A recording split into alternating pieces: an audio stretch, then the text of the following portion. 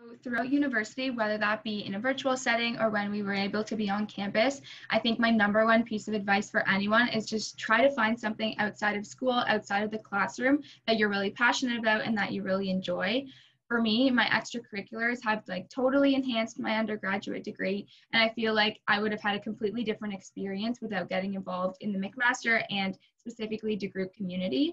So my advice for current students and for students coming into McMaster is just try to find that something that you're really passionate about and that makes you want to get up every day and go to class and then also get involved